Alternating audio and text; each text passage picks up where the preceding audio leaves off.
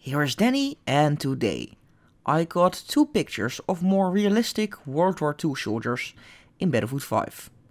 Something players have been waiting on for ages.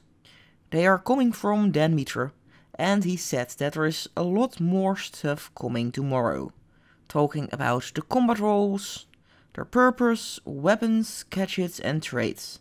And even some pro tips from the DICE developers themselves.